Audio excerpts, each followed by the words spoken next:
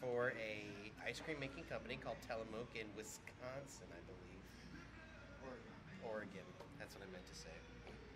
And as you see here, you have main power coming in through here, and it gets distributed to our circuit breakers.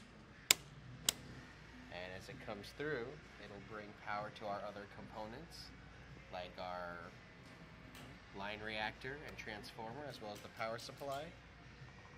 And then control stuff like our VFD and flow meters down the line to control vats for how much volume they need, whether it's too high or too low. It'll make sure the right amount of quantities are being maintained in those facilities, whether it be milk or ice cream, or maybe it's their own laundry services, I don't know. But Cool. that's about it.